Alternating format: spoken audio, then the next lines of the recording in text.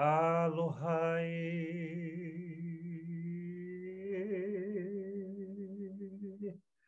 Aloha.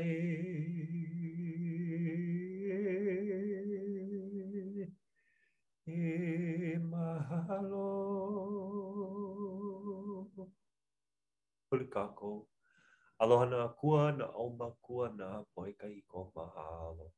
Mahalo e ka la e ka po. E hele mai akua e hoi mai, e pili mai. E malama kako, e malama pono. E ho'o mana'o, e pa'a kamana'o.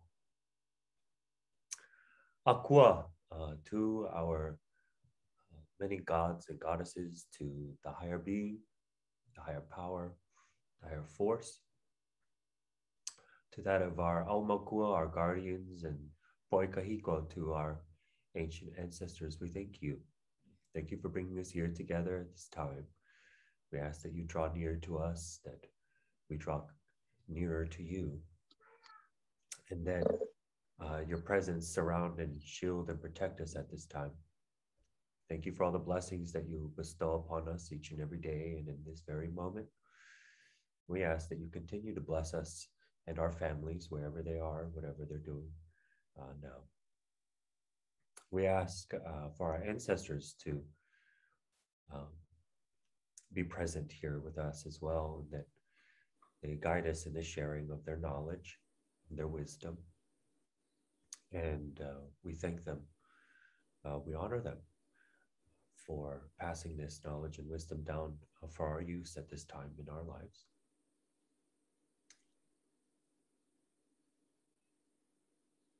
And so we ask that you join us here together in this space through our modern technologies, and that we're able to share and to grow and to learn with one another. And this is our humble and our simple prayer at this time. And we'd like to send this prayer to you now in flight with a sacred and a powerful word. Ea mama, ea mama, ea mama, mahalo na aku. Okie dokie. So, we're going to do a little bit of an intro, Joe. We want to kickstart us off.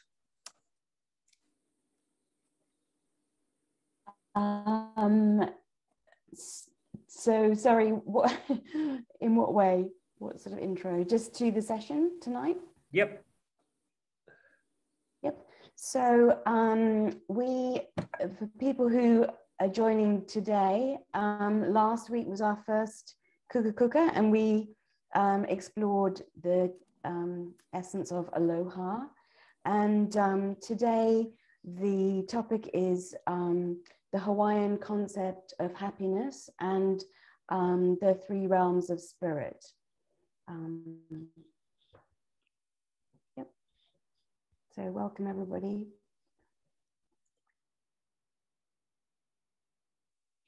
And you know what I wanted to ask too is, leading on from our first session with each other, were there any questions that came up or anything of interest that kind of stuck with you and your thoughts from that first session or till now that you'd like to explore?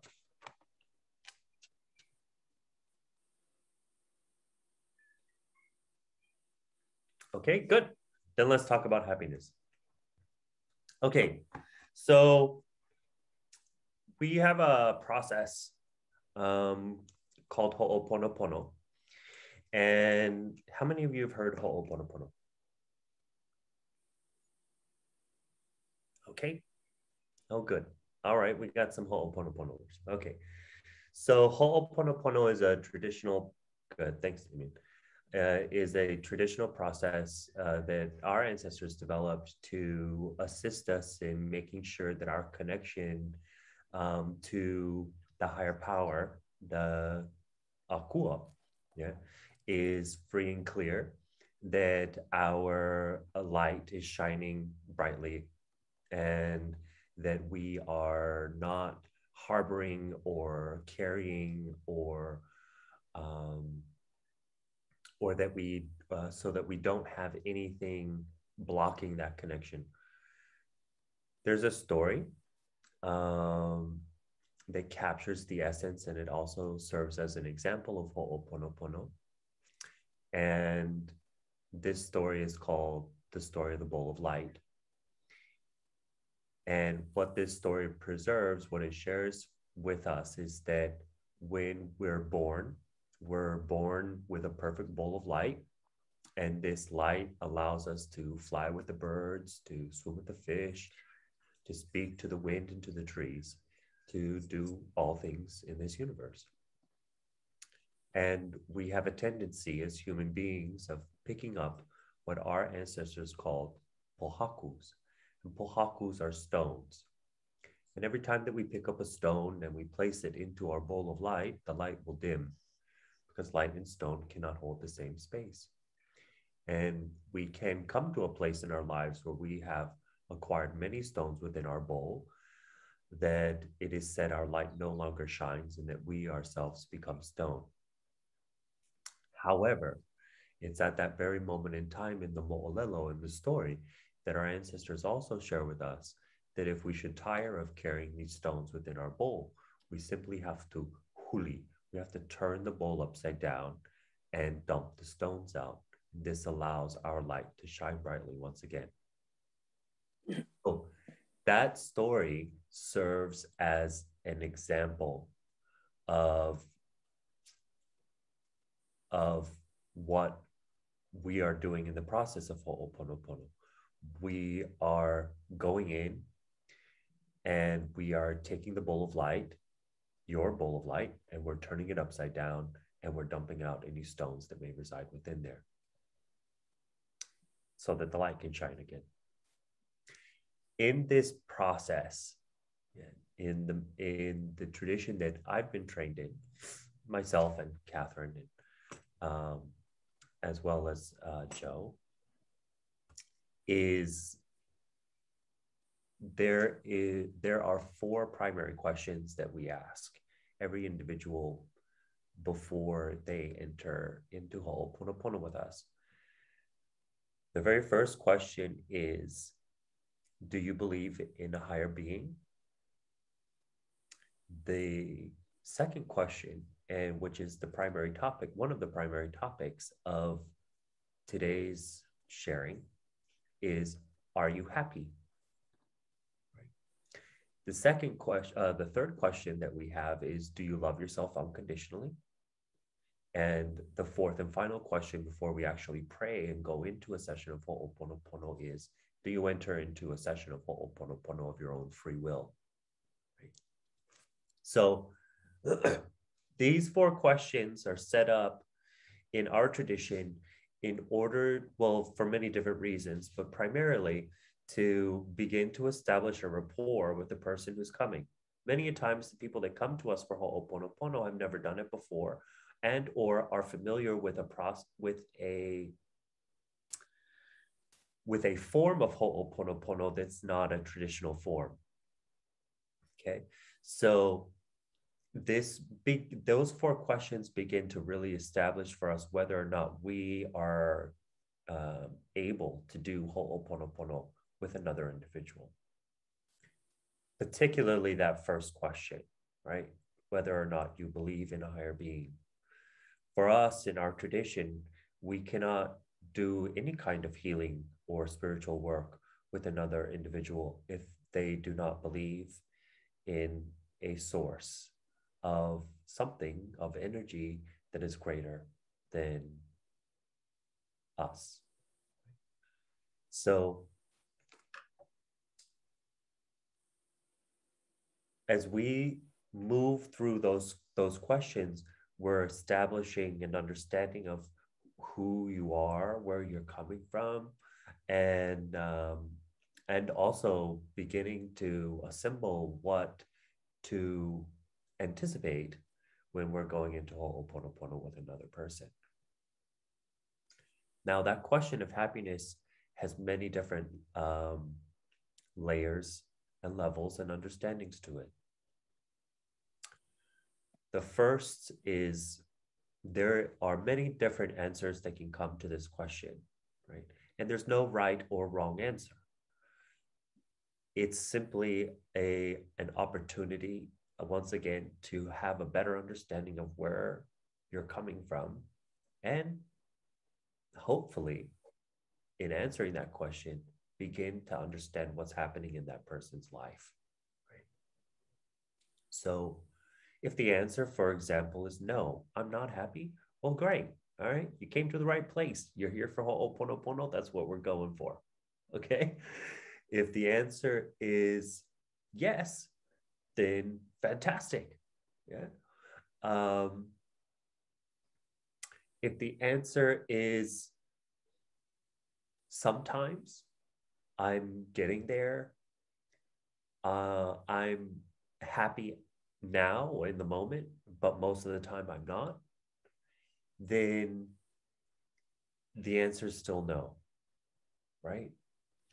However, what it does is, again, it uh, it establishes an understanding, and it also brings to the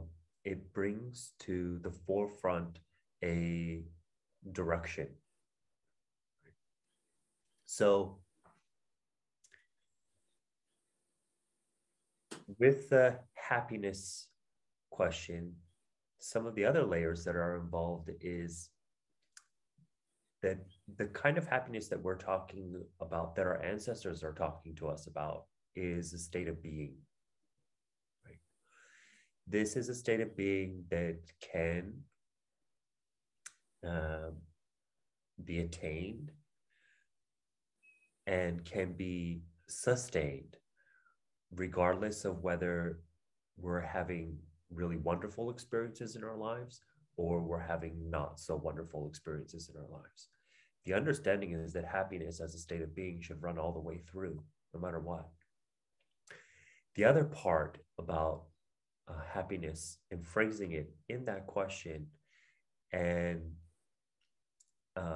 posing that question before we enter into Ho'oponopono is because what it also draws to mind for us, as particularly as cultural practitioners, is a period of time. And that period of time for our ancestors is when happiness was all the time. So that's what it brings forward back to us, that this is, it's not just a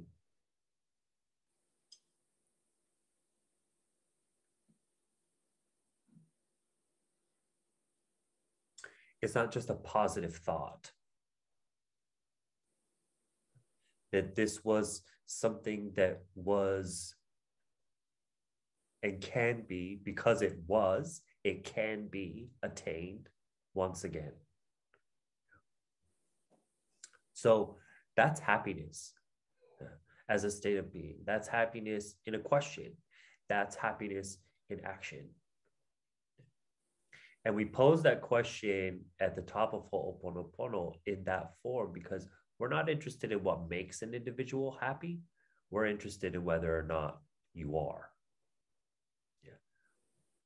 Because either way, what that question of happiness also brings to mind is that if the answer is no, then there's change that needs to be made. And the teaching behind happiness is very, very simple for our ancestors.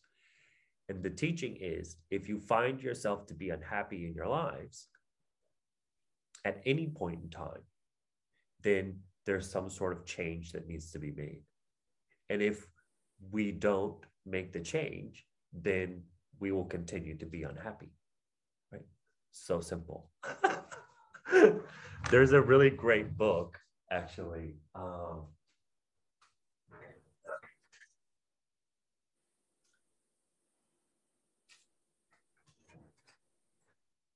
There's a really great book called Change We Must. And it's by, it's by that lady right there, Nana Very. She's a really wonderful Hawaiian. This is a really enjoyable read. Oh, Kalena's joining. So, and she speaks about many different things. It's really, it captures the tons of the spiritual facets of her life. So here's a little bit of reading that I wanted to do, since we're talking about Ho'oponopono in relation to happiness. Here we go. The Hawaiians' great skill as healers also stemmed from their reverence for life. They believed that the body could not respond to any kind of treatment without first being healed mentally and spiritually. Hawaiians always began the process with Ho'oponopono, a process of putting things right with the whole person. Everything had to be brought out in Ho'oponopono because the Hawaiians believed that every word has power. When someone said something unpleasant to a Hawaiian, he would respond, Ho'ino kaua o lelo moe. Your words go back and roost on you. Ho'oponopono employs the power of the word to release sickness. Yeah. And in Ho'oponopono, nobody is above asking for forgiveness, no matter who they are or how spiritual they are. Everyone is forgiven because no one is more spiritual than another. Everyone is equal. With Ho'oponopono, everyone comes together for a meeting of the minds on a spiritual level. And she just goes on and on and on, and it's just, you know what I mean? She does not mess around. That's one of my favorite photos of her. I just love looking at her. She's so cool. But anyways, that's Nana Very. And it's a pretty easy, accessible book if you'd like to hunt for it, find it. Change We Must by Nana Very. So that's the change. Yeah. That's the change that she's capturing in the title of her book. And that's a bit of the essence of where it's coming from on a cultural, traditional basis in this concept of change. Yeah. It's the understanding, it's knowing that there was a point in time where our ancestors lived in paradise, where they were happy all the time, where they loved unconditionally. There wasn't any separation. There was no disconnect. There was never anything like that. And that, as a state of being, is what our ancestors attribute to being happy. Yeah. So anytime it's not that, then there's some change that needs to be made. Oh, Mano Molokai. Kumu Pa'a Lawrence Aki wants to join in. Awesome. I want to give a moment to ask any questions about happiness, or are there any shares or contributions to the topic before we move on?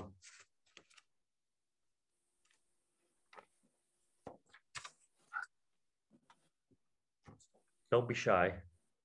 This makes it a whole lot more interesting and more engaging and more involved, that there's actually some back and forth here other than just me as a talking head.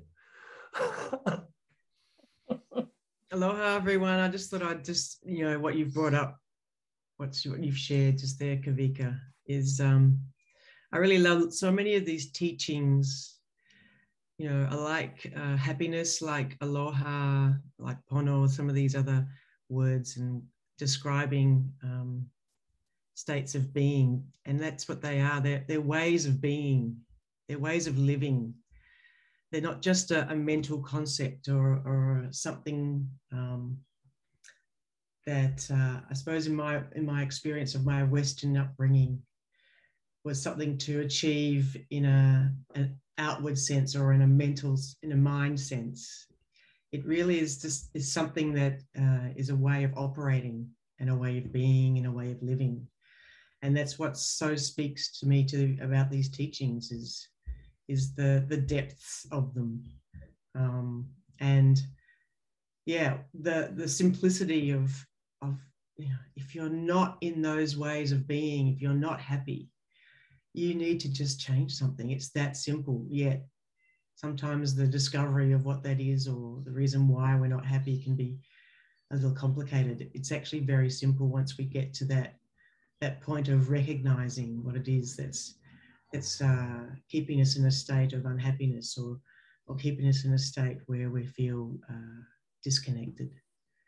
So yeah, that's just what I wanted to say. That for me, that's what really enabled me to start living these teachings, was understanding it's a way of being.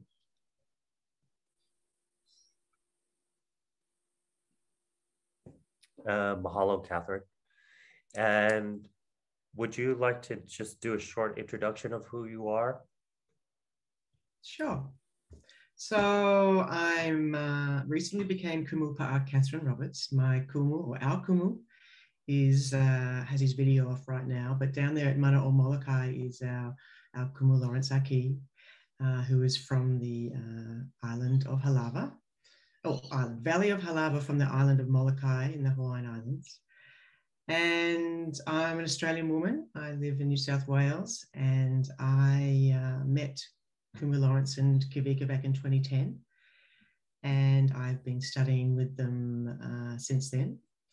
And I spent some extended time in the valley. So the valley that Kumu comes from is quite remote, and managed to maintain the old ways, the teachings of the lineage, spanning 50 generations at this point, or 51 now. And yeah, I met him when he first left the valley and came out into Australia back in 2010. And then I went back and I spent quite an extended period, not only in the valley, but traveling with them throughout the world to assist them in sharing of these teachings.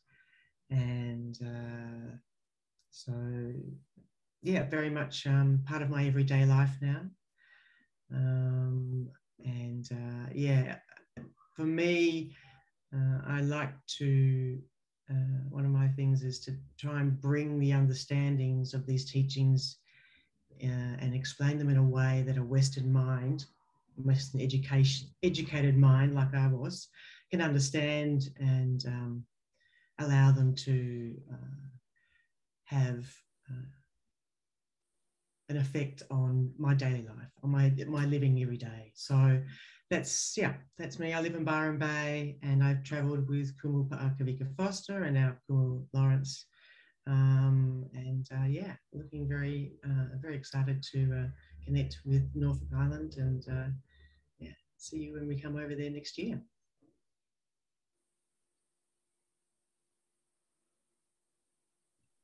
Oh, well, that's good. Little intro so everyone knows who's who. You know? Okay, so back to happiness and state of being and all that shared. Any questions? Any contributions? Anything that you'd like to share or that you're inspired to share? Does anybody want to answer the question?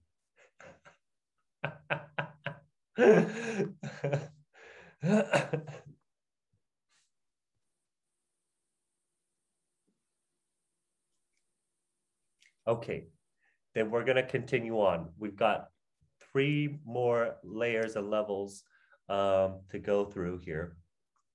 And we're talking about the realm of spirit. Okay, so the realm of spirit, you heard me actually address them in the opening chant. That's a chant that I learned from Lawrence, from my Kumu. And that's a chant that I do almost before the beginning of almost everything that I do. Yeah. And what it shares with you immediately is the three primary levels of spirit that we're communicating with and that we're addressing, right?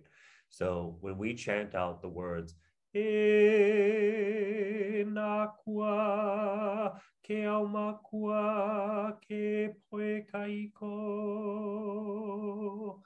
I'm addressing for you the three levels of spirit. You also heard me translate those three words that I chanted into the Hawaiian spoken prayer and then the English translation, right? So na akua, this is the realm, we say na because it's plural, right? For us and our ancestors, we worshiped 400,000 gods and goddesses. So this, and what I'd also like to share with you is that that's a modern form, really, of addressing, the realm of our gods and our goddesses. In the ancient times, we would just speak to them by name. Yeah. But after the coming of Christianity and the missionaries, and it became, and the abolishment of our traditional temples and the restructuring of the spoken language, which became the written language, which was essentially English with Hawaiian words, right? Then it became Na'akua. And however, that's a really nice way of addressing all of our gods and our goddesses. Yeah. It also it's all inclusive in its essence. And it also speaks to the kind of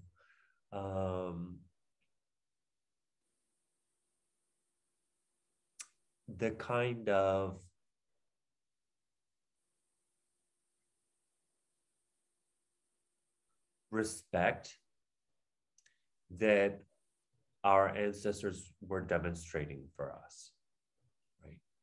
So, for example, they didn't want to be rude, right? So by utilizing the words na kua, in case there is an akua that I may not be aware of, that I may not be aware that I'm in the presence of, I'm going to address that which is unseen with the words na akua, so that I don't offend that spirit, that god or that goddess, by not addressing them directly when I'm in their presence. For example, we communicate about things on many different levels all the time. So even take that example of communicating to spirit very vastly, very open, all-inclusive. It'd be the same thing as me dropping into this meeting and not addressing all of you. Yeah. But only, for example, just addressing one of you. That's something that can be very rude, right? Also, when we're talking, for example, here's another layer of what I mean.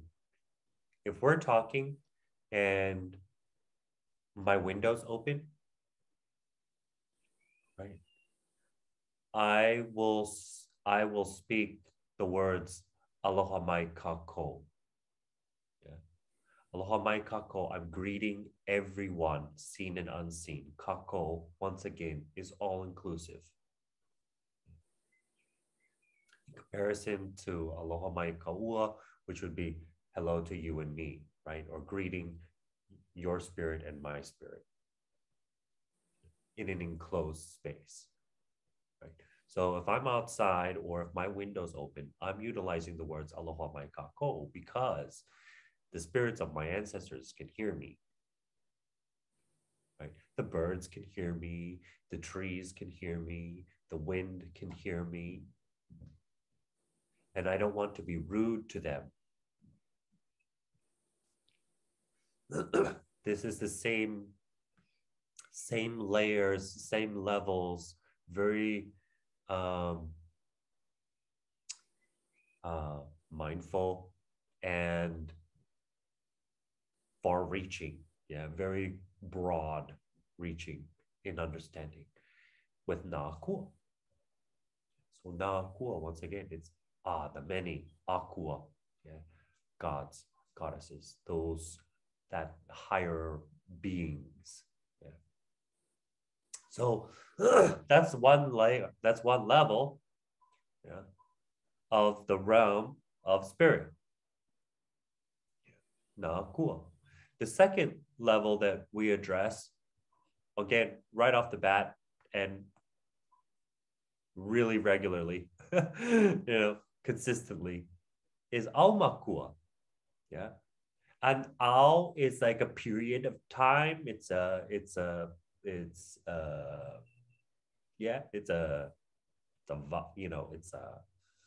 segment. Yeah. And Makua is pairing, right? So these are our guardian spirits. These are our guardian protector spirits, and we have very close, intimate relationships with these ancestors, and they can be near or far in generation. Meaning we can have an aumakua, a guardian spirit, which is 7, 8, 9 more generations old, yeah. Or deceased. Yeah. So far or near. Yeah. This could be your grandmother or your parent or a child. Yeah. Becomes, enters, passes away, enters into the realm of spirit. You maintain that closeness of relationship with that spirit, yeah, with that individual, with that member of your ohana, and they become a guardian spirit for you. Okay? So you communicate with them, you pray to them, you continue to engage and interact on a spiritual level with them. And they have very special roles. Yeah. They can be bearers of signs, right? What we call ho'elonas. These are signs. Ho'ikes are the revelations that those signs bring forth. But they can present themselves. They can also enter back into the living, yeah, through a kino lao, through a body form, and can offer guidance and provide answers to some of the questions that we have as we progress through life. So they present themselves and provide that guidance for us. So that's an aumakua. Yeah, that's a guardian spirit. And it's the second level of the realm of spirit that we're talking about. The third level, once again, you hear us chant it all the time. We speak about it. This is our poe kahiko. Yeah, poe kahiko, people, poe, and and kahiko is ancient. So these are our ancient ancestors. And we address them, all of them, because, again, we're demonstrating our connection to them. And we are continually looking to them for other modes and layers of guidance and presence. So those are the three primary levels of spirit that we really nail on the head almost every single time, you know. So any questions about the three layers of spirit? Any contributions? Any insights?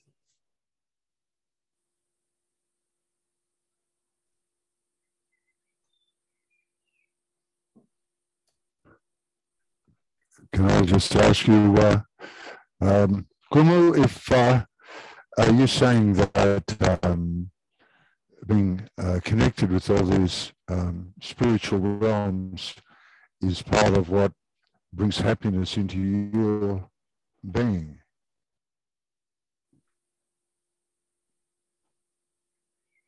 Yes.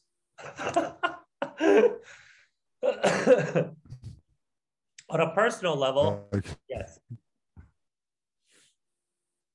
Absolutely. Yes, bro. But hey, you know what? Some people have a totally different concept of what happiness is for them. Yeah. So I can only speak on what I've been taught, what I learned. And I can also only speak from a personal level when answering that kind of a question, Brooke. Yeah. The spiritual teaching for our ancestors, however, is that there's never a disconnect. Yeah. Even when our minds have been convinced that there is a separation.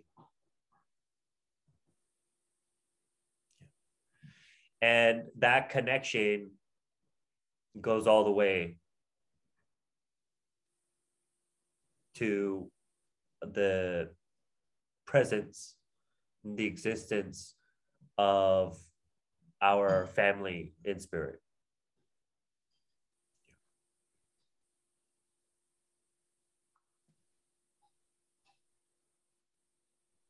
Mahalo.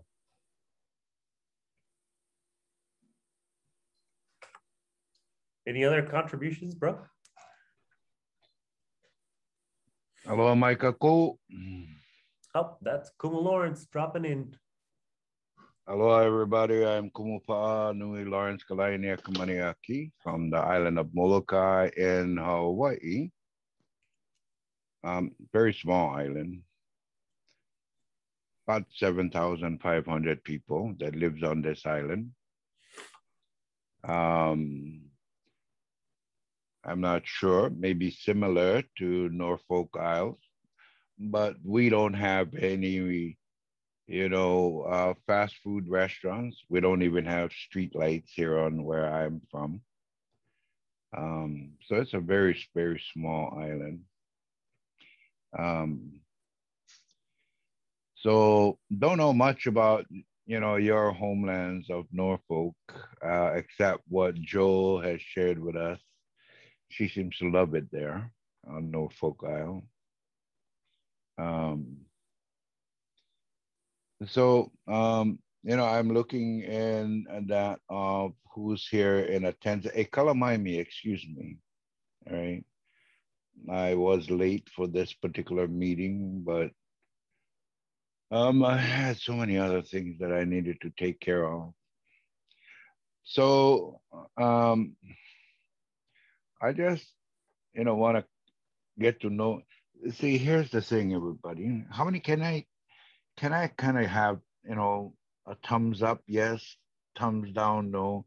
How many of you here that I can visualize are actually from Norfolk generations, meaning you come from Norfolk for generations.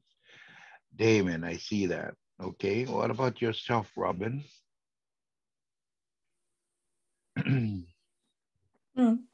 Yes, on my Um, father's side, yes. okay, and what about yourself, Brooke?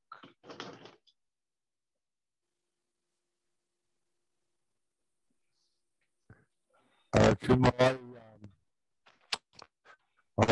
I came to Norfolk Island in 2003. My mother has a connection Okay, with the Young family who were um, uh, connected to Pitcairn's Island, but I'm not a direct descendant, although I love being here very much. And we don't have any street lights either, Kumu. Well, we have one, Hmm. Brooke, one. Brooke. What about yourself, Karen? Did you move to Norfolk, or were you come from generations on the island of Norfolk? No, I've moved to Norfolk. I have been here since July, and my heart has anchored me here. And I just feel the calling to stay here on Norfolk. The energy, the landscape, the seascape, the treescape speaks to my whole being, and I feel the calling to be here. Awesome. So, Damon, you have generations since your thumbs went out. You know, I'm an island person, born and raised on this island, generations on this island for over, 1,500 years for that matter, as far as here on this particular island. And if there's anything I know very, very well, us island people, we don't trust anybody who comes from the outside talking to us.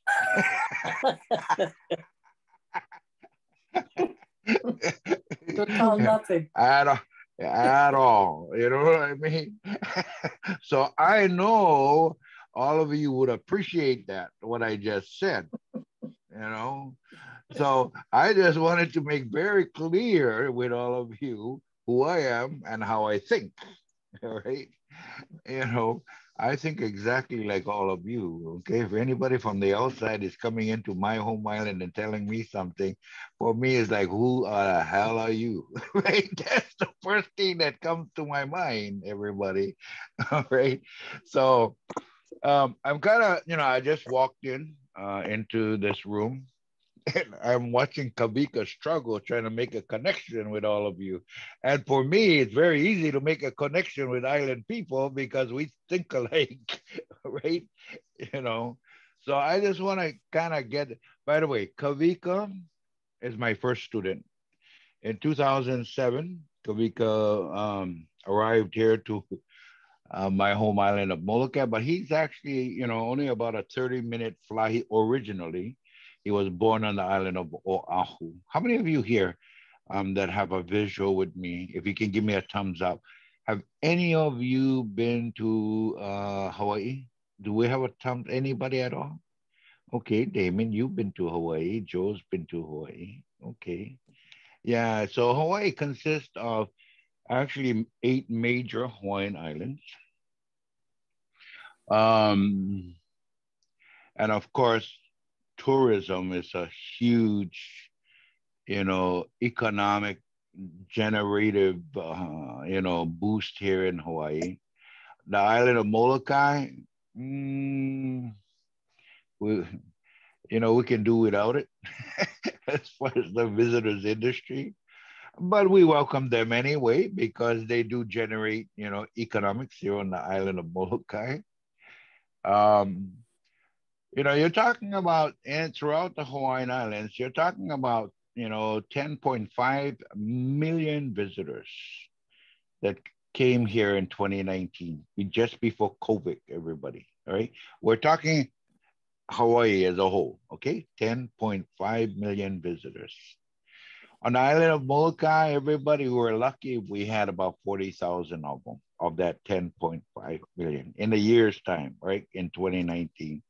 I don't think we even got 60,000, right? Or 35,000 in the, and that's because we've always relied on ourselves, you know, fishing, hunting, growing our own gardens, you know, that kind of thing, everybody. You know, when COVID hit and everybody was screaming about no toilet papers and no this and no that, you know, grocery stores was going empty.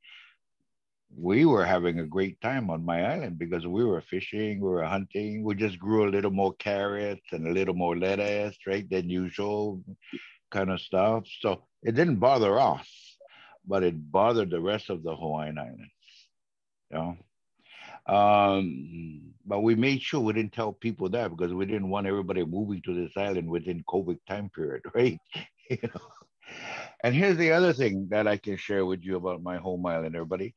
We have one airlines on the island, and the airlines they fly 9 passenger seat planes. That's what they fly, 9 passenger seat planes into Molokai.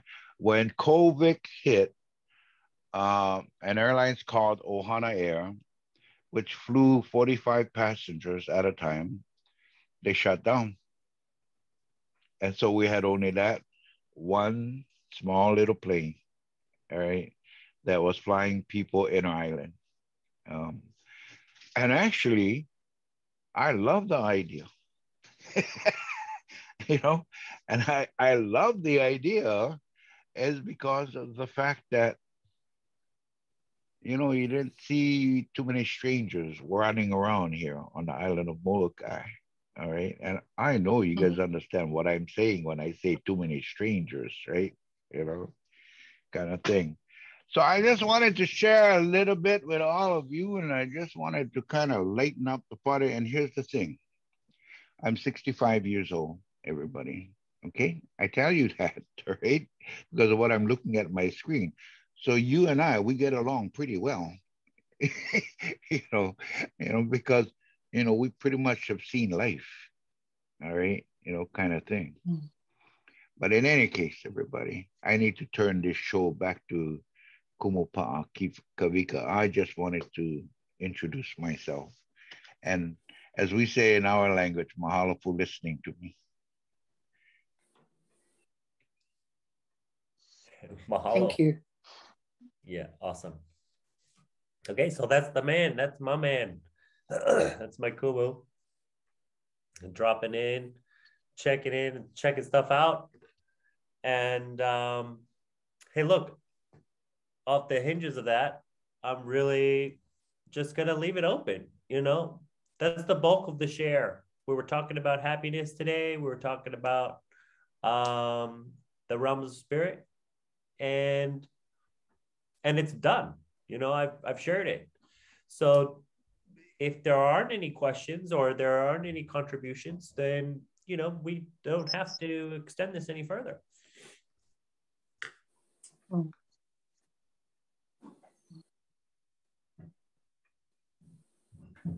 Would you all like an opportunity to, go ahead. Who's talking? Sorry, I just wanted to say thank you to you personally for conducting these sessions, because I really enjoy them, and it means a lot to me to hear. And so thank you very much, Kawika. Really excellent stuff.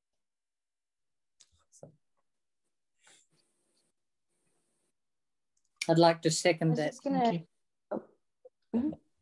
Thanks, Robin. Thank you, all of you. Yeah, look. I was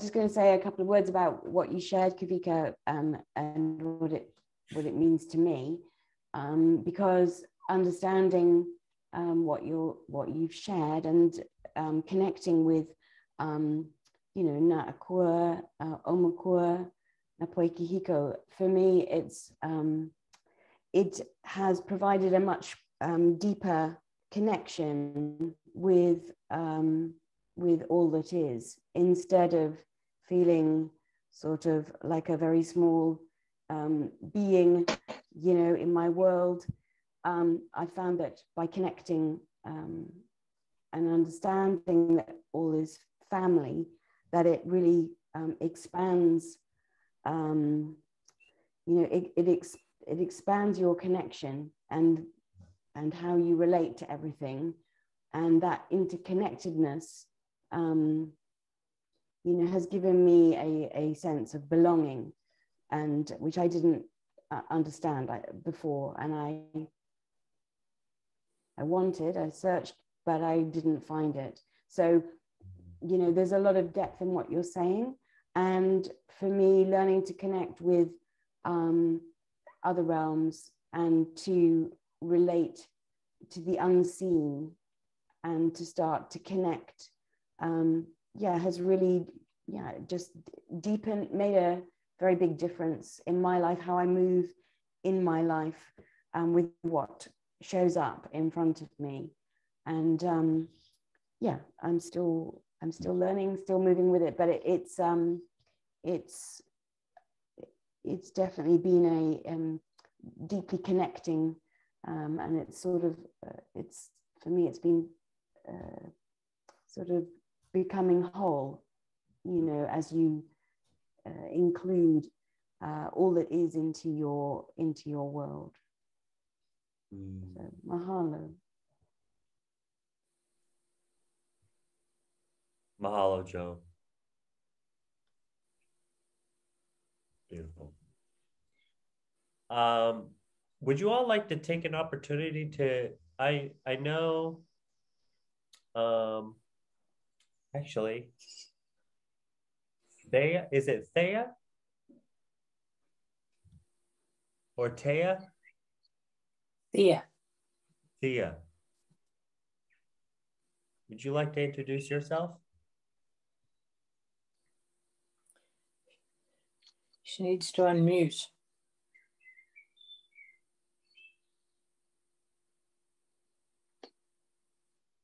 Oh, sound's not working. Okay, I can't get my microphone to work. Shucks. That's okay. Well, next time. All right.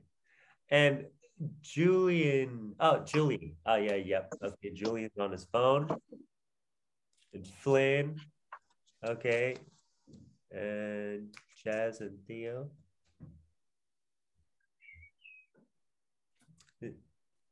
Well, let's see, who else do we got here? Hello. Hello. You want to say? Hi. We Joe and Brooke's children. Yes. We were here last session. It was me and Flynn, the twins. And now I'm here as well. Now we have our younger brother Theo there as well. The three of us. We're Joe and Brooke's children. We live on Norfolk. We've lived here most of our lives. Like 70-60% of our lives. lives. Most of the time we're here. Quite a while. So, you know, we're pretty familiar with the island, and most of our friends are descendants of, you know, Pitcairn Islanders or mutineers who came here and settled. So, we've got a pretty good general connection to the island, and obviously to the teachings through Mum. She's implemented a lot of the mythology, I guess, into our lives. Like, we know a lot about it secondhand from her, so that's pretty cool. That's why we said why we're here, to support her and see what it's all about. Check it out. Awesome. Really interesting stuff. Really cool concepts and things to consider. So thank you very much for that. Thank you. Good to have you guys, all three of you, in the zone this week. Awesome. Yeah.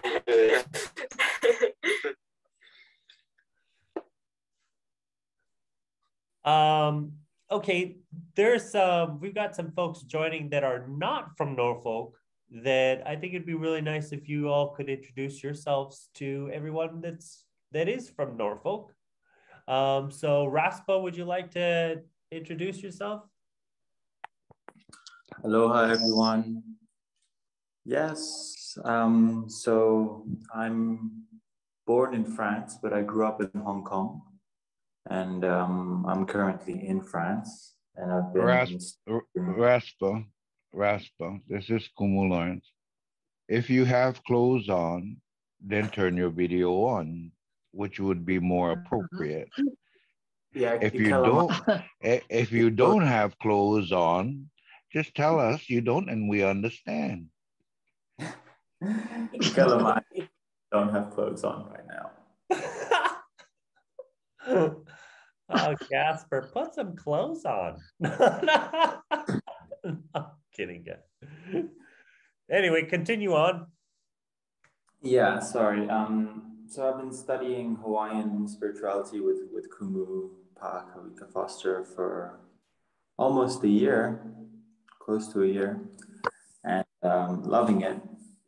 And one little thing that I've kind of, I think I knew it before, but maybe not enough to fully imbibe, that I've been reminded recently, is in the unconditional love aspect, being able to love also those people that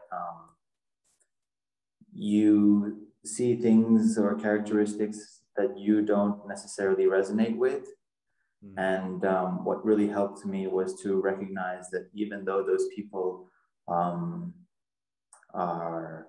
manifesting characteristics that you don't necessarily agree with, that they too are part of this world, and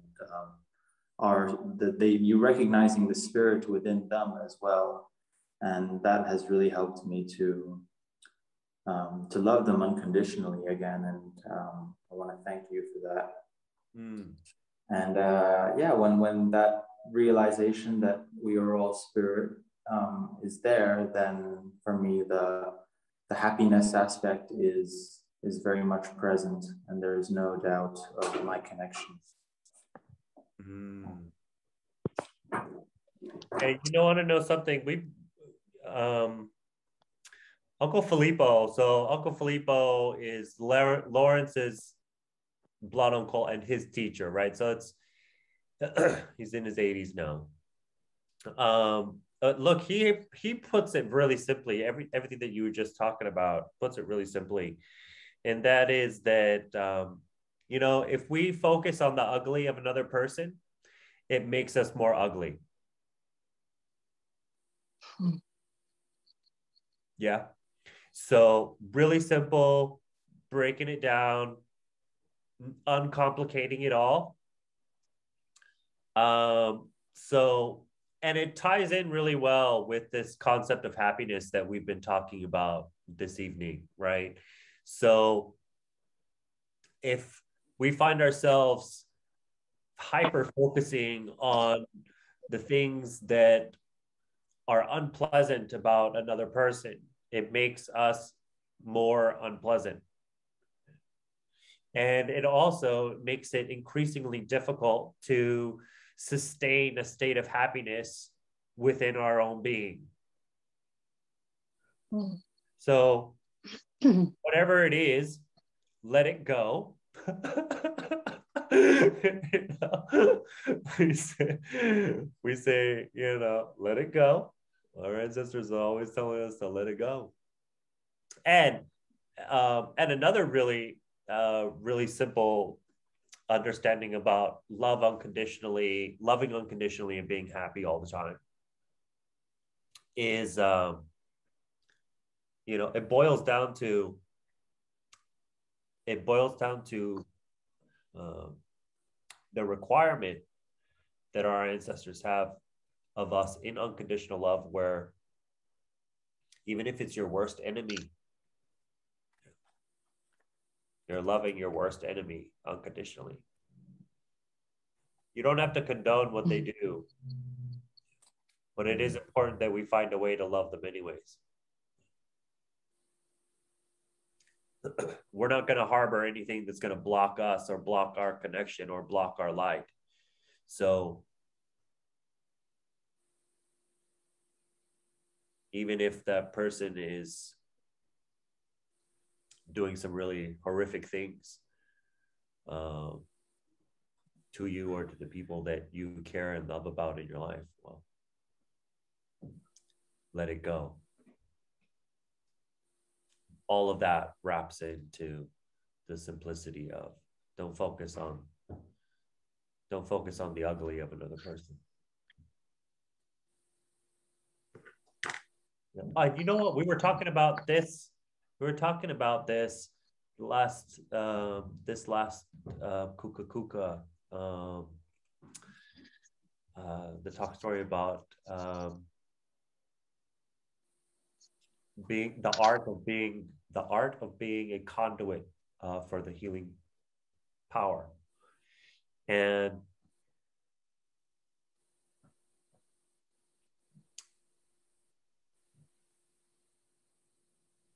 basically, there can't be anything blocking us.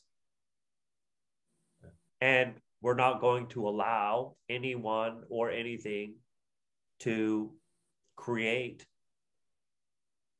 a blockage within us.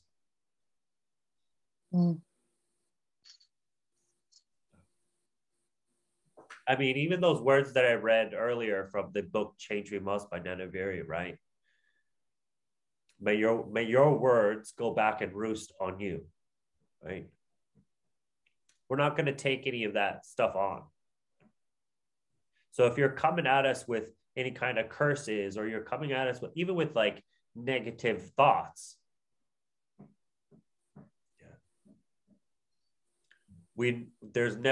our ancestors were never the ones to allow that to exist even in the vicinity or the presence of.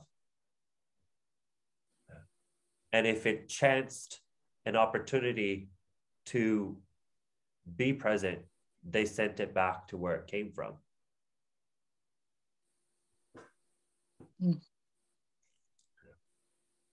So, and that speaks on so many different levels of the kind of the way of thinking. Yeah, the way, the seriousness of our words, the potency of our actions, right? So you never, it's okay. Well, speaking about the language again, right? So we just go on and on and on, all kinds of different places, right? But our ancestors, this is for the very same reason that our ancestors never spoke about anything directly. Everything about our oral language was metaphoric, symbolic. Yeah. Never spoke about anything directly. If grandpa was out in the front yard working in his garden, and grandma and grandpa were out in the front yard working in their garden, and grandma saw grandpa stand up and look at something coming down the dirt path, and then later on grandma was like, "Hey grandpa, what did you see?" Right. He's gonna say something like, "Oh, I saw a bunch of wildflowers blowing in the wind," instead of saying, "Oh, I was checking out the school kids crossing the street." Right? So that's where they were. Yeah. In their minds, in their thoughts, in their understandings about how things operated on a spiritual level in this realm of existence. And they crafted their language around that to support it. So, I don't know. Never spoke about anything directly, never said anything that could be any way, we have this, Lauren, okay. We have this other saying, and you might have one similar to it on Molokai, on Norfolk. But it's kuli kuli koa, e hana pa koa, he moi pipiao, maka ala ke ea. close your mouth, shut your mouth, open your ears, and pay attention with your eyes. That's what those phrases translate to mean. And for this reason, our ancestors spent a lot of their time in silence.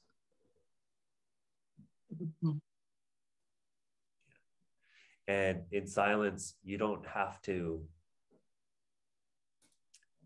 think because you know. And that's the difference. So all of the questions go away of who, what, when, where, why, how. And instead, it goes back to what it is. Yeah. What do you see? What do you smell? What do you taste?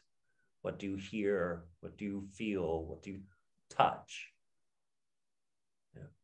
What did grandpa do? What did grandma do? What are they doing now? Yeah. Where are they going?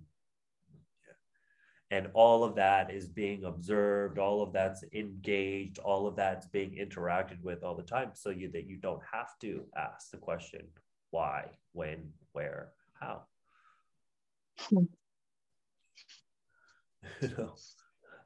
It's like, oh, here's another story. So grandpa's getting ready to go fishing, right? So he's packing up his canoe, he's getting all of his gear together, loaded up.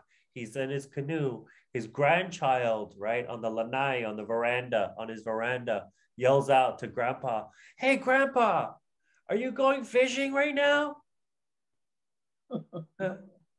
Grandpa is going to immediately start unloading his canoe. Why? Because his grandchild just let everyone and everything know what he's up to. Right? Just spoke it out loud. And totally unnecessarily, right? Because you see what I'm doing. Right? You see me packing up my canoe. What other reason do I have to pack up my canoe? You know? So it's, again, it speaks to the power of words, to the consciousness, to the mindfulness that they were operating with, you know. So you just let everyone else, the grandchild just let everyone else know. And the everyone else is what we call the kolohe, right? So the kolohe is those mischievous spirits, right? It's those mischievous spirits. So now that the grandchild's spoken it out, yelled it out across the yard to his grandpa, you know, what he's up to, right? Grandpa's unpacking his canoe because he knows now, that everyone else, including the mischievous ones, know, and there aren't going to be any fish. There aren't going to be any fish. So he unpacks his canoe. That's one layer. That's one level of thinking and understanding. Remember earlier I said, hey, we talk about things on all different levels all the time. Yeah. So that's on a spiritual level, right? The mischievous ones. On the physical level, on the literal level, right? You have your land districts. You have your kuleana lands. You have your family lands in an ahupuaha, in a land district. You have them next to each other, divided by a rock wall, a stone rock wall placed. So grandpa, starts unloading his canoe because you just let his brother know, that lives on the other side of that rock wall. And maybe his brother isn't always the one that's the brother is the kolohe one, right? The mischievous one. He's the one sucking up his beer, hanging out on his veranda, waiting till the last moment, checking on his brother to see what he's up to. You know what I mean? And if and grandpa, he's got his canoe, he's got his stuff on point. You know what I mean? He's got it behind the coconut trees where he knows brother can't see it from his veranda, da da da da. So they're doing, you know what I mean? That's how it goes. But if the grandchild just yelled it out, well, shucks, you just let your uncle know. You just let my brother know that he's gonna beat me. You know? He's gonna load up his canoe and get out there before I get out there. So all that kind of stuff all the time. So anyway, I don't know how I got off on that tangent, but I guess it was, oh yeah, I guess it had something to do with words and don't focus on the ugly. Anything else before we wrap it up, folks?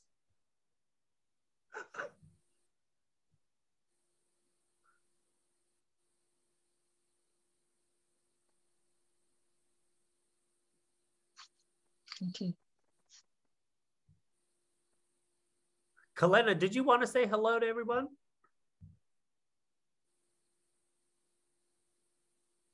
Aloha, Oh. everybody.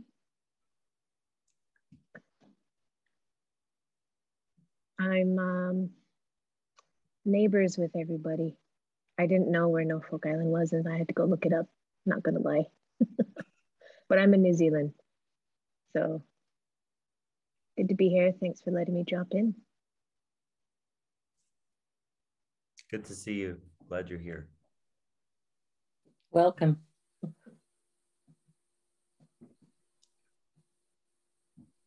And we got Christina Martin. Did you want to say hello to everyone? Why not? Aloha, makakau. I usually just sit here very quietly. I live in Victoria, in Australia, and I have been following, stalking, listening, and learning the teachings from Molokai through Kawika to start with, and then including Kumu Lawrence since 2014. I met them both in 2010. And then it went quiet for a while, and then suddenly I got an email and it all started up and I got right into it. So I'm so happy to have been blessed with the knowledge and the concepts of the foundations, because it's what I live upon. It's my life. And I now share with everybody that I meet as much as I can. I've just quoted you on a couple of things on Facebook, Kawika. So I will acknowledge you on that, a couple of things that you said. So I've posted a couple of things. So it's just so beautiful. Just all makes sense. Mahalo. Thank you. Mahalo.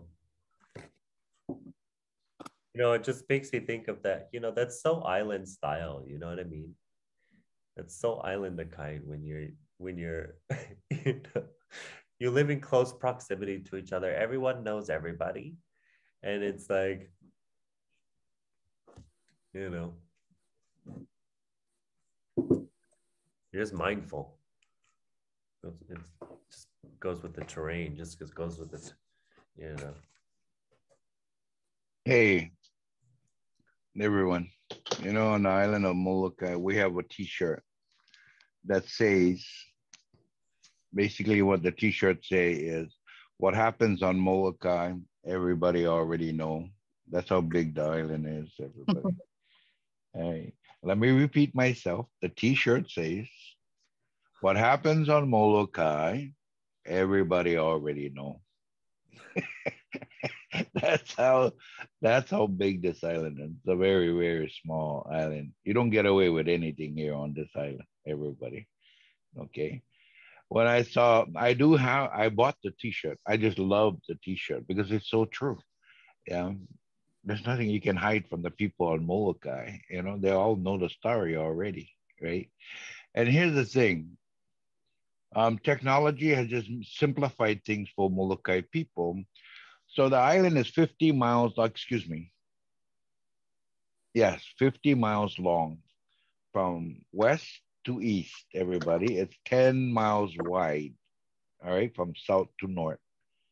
So on Molokai, you know, right in the center of the island is the main town of Kukakuka. So the police car, ambulance, fire trucks, all come out from the main town of Kukakuka.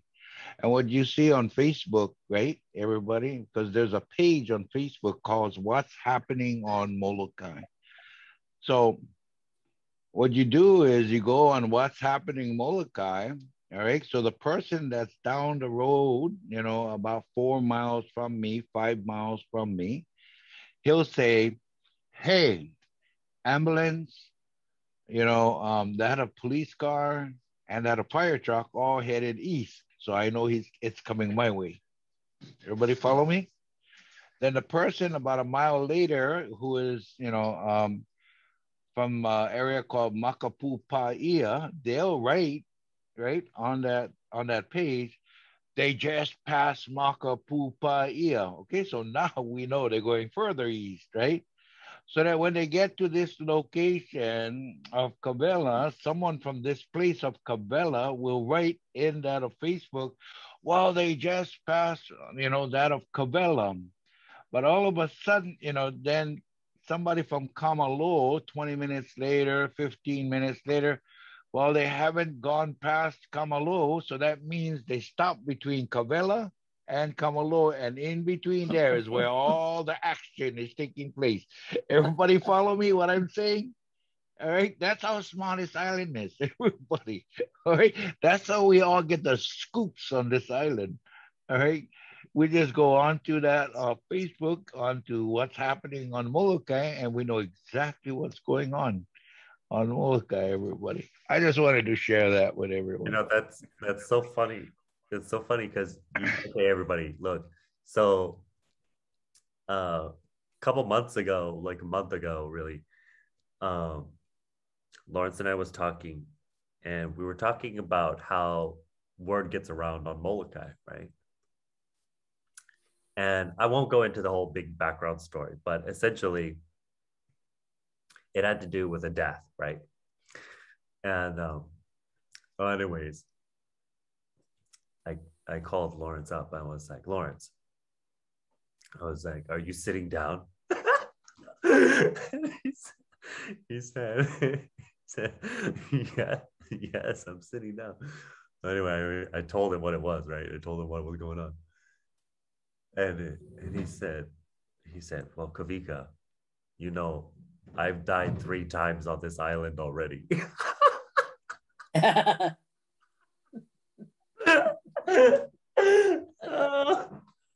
Which is true, everybody, which is true, you know, because over here it's like, so we have this friend, you know, that dances hula, or was dancing hula with my wife. So she comes over here, I'm sitting on my lanai, and her eyes is so big, you know, and it's like, so I said, what's happening, Sue? And she says, oh, Lawrence, I just heard in church that you died. So I came here to support Kiri and your wife. and I said to her, well, it's obvious I'm sitting here on this lanai or on this porch, right, that I didn't die. I said, it's interesting that your church said that. And then I found out later, you know, actually another older guy by the name of, see, my name is Lawrence Aki. The guy that died was Lawrence Kalilikani. And she thought they were talking about me, everybody. All right. So I'm in the main town. See, I rarely ever go into the main town of Kaunakakai. And my wife is the one that does all the shopping, checks the mail, all of that. All right. So one day I'm in the main town of Kaunakakai and I'm with my wife. So my wife walks into the post office, small little post office, but it's obvious to me now. I kind of understand you guys have a much smaller island than I do. But in any case, all right.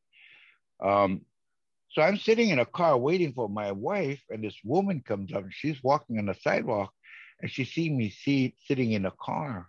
And she comes up and she hugs me, you know. Oh my God, Lauren, I thought you died. And I was like, where the heck did you hear that from? Oh, I was talking to so and so who told me that you had passed away, you know. So that was the second time. And there was also a third time, everybody. And I'm talking about different times, different places, and not from the same church that they're hearing the story. So Molokai is famous for that, everybody. Okay. You know, you're dead before you know it. You know what Uncle Filippo always, you know, he's always talking about, well, you and Uncle Filippo all the time. But when we get into Halawa, there's no reception, right? There's no electricity, there's no reception, there's no modern conveniences, right? You're living straight off the land.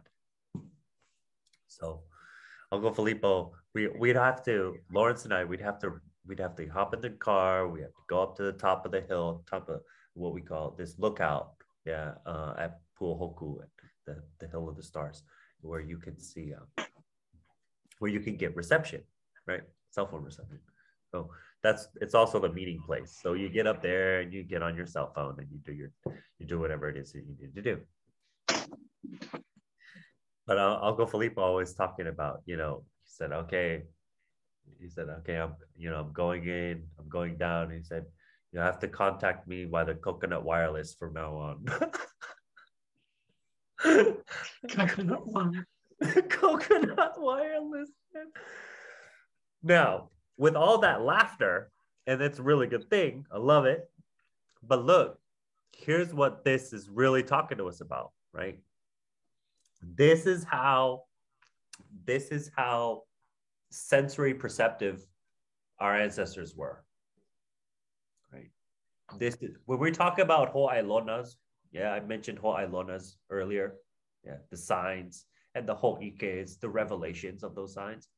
This is how our ancestors were communicating, right? This is how we communicate, right? This is how we're doing it, right? It's telepathic, it's energetic, it's you know, it's what the clouds are saying, it's what the ocean is saying, it's what the wind is saying. These are all related to us. This is our ohana, this is our family, and the word gets around, right? And communication is happening all the time. So old school, right? Old school time. And still, when Lawrence and I and Uncle Filippo, we were all living in the valley of Halawa. We do all of our communicating by conch shell, right? We had a whole system of blows, you know, sounds. No telephone, no nothing, just conch shell. Yeah. Four conch shell blows. Oh, he's coming into Halawa, right? 3 successive, really fast ones. Come eat. You know, come get some food. You know, Auntie Diane made pineapple upside down cake. You know, kind of thing. So, but there was a whole. It just speaks of the different ways of communicating that are available to us. Yeah. Other than just with our waha, with our mouth and our words. Yeah. That, you know, we're listening and really listening, you know, and watching things, everything. So anyway, that's really the last little bit that I wanted to impart before we go about the rest of our day, or business of our days. I want to thank you all for coming again. This is the second one, and I really enjoyed it. A little bit of a slow start, but hey, we got into it. Lawrence, was so good to drop in. I want to thank my Kumu for being here. I want to thank Kumu Catherine for being here, and of course, all of you. Yeah, thank you so much. This is, you know, it's a continued pleasure. Joe, any closing words? Just want to say, you know, thank you, Kawika and Catherine and Kumu Lawrence, you know, for all your sharing. Beautiful. And yeah, the next one would be on the 8th of November in 2 weeks' time. So beautiful. Mahalo, everybody. And see you next time. Okay. Thank you. Thank you. Ahoy ho. Mahalo. Hui ho. Mahalo. Ahoy ho. Okay, we're gonna shut it down now. Thank you guys for being here. Kawiki, before you go. Bye. Yeah, Damien. Bye. Do you not when you finish do a prayer as well to close the session? And you open it with a prayer, but you don't close it with a prayer or a blessing? Not in talks, but that's a really good one. You know what I mean? You got the thumbs up from Mike Kumu. Absolutely. Would you like to close with a prayer? Yeah, sure. Would you like to give it?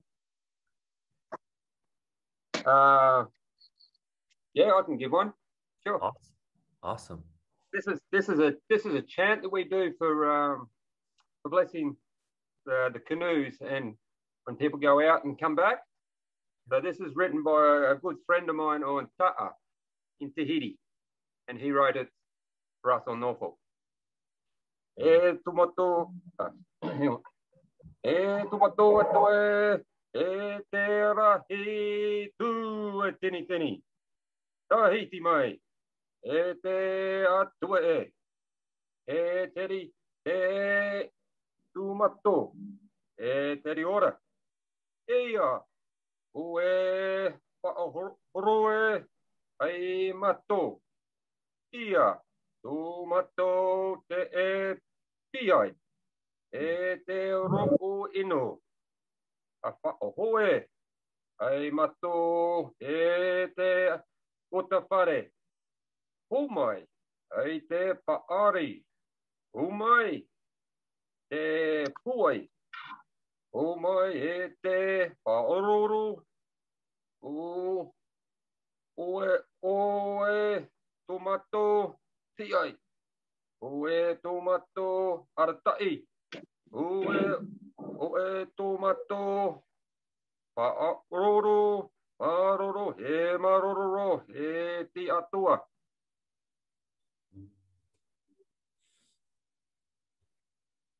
Well done, Damien.